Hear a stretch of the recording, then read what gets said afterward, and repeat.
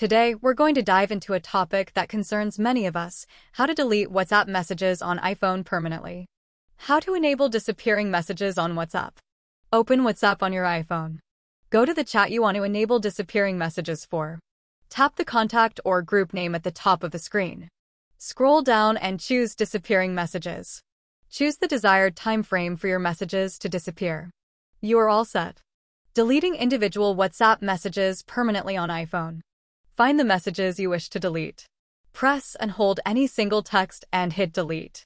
Tap the delete button from the bottom left corner. Choose the delete for everyone option. Also, it is limited to texts sent 48 hours ago. Deleting entire WhatsApp conversations on iPhone. Open WhatsApp on your iPhone. Go to the chat list and find the conversation you want to delete. Swipe left on the conversation. Tap on the More button that appears. Choose the Delete Chat or Group option. Confirm your action by tapping Delete Chat. If you want to take your WhatsApp message deletion to the next level, you can consider using third-party tools specifically designed for permanently deleting WhatsApp messages on your iPhone.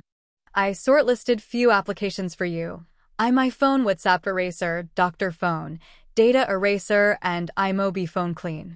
Link and more information in description. Thank you for watching. Please like, share, and subscribe our channel.